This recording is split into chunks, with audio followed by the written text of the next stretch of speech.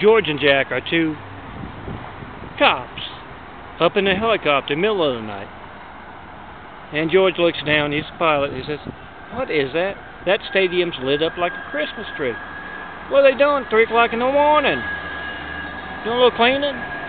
And Jack has the camera on, he's looking down and says, "Oh no, this is street justice, George."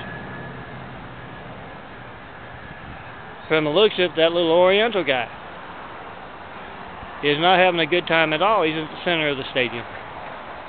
Oh yeah, Oriental street justice is the best.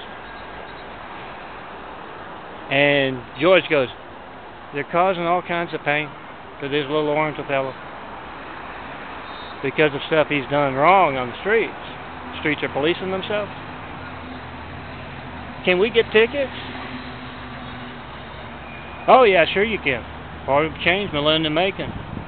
Be a part of it and witness bad things happening to bad people."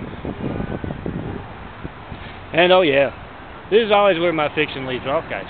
When you call that number, 424-229-0911, can't reach me by mail or internet, and that very blatant censorship is not news. Yeah, that's the truth. That's the unseen business at work. That's where my fiction leads off. Call that number. Check your phone. If it doesn't work, you don't know if it'll work all the time. Certify your mail to me. And find me in person. 6 blocks east of the tallest thing in LA. You have to find me in person. Being blatantly censored. And oh yeah, this is in Washington. Did I say that or not? I forget. George and Jack work in Washington. And when you got Oriental street justice going on in Washington, the best thing is they're the managers of the barracks. So you usually got 1 or 2 or 3 barracks hanging around.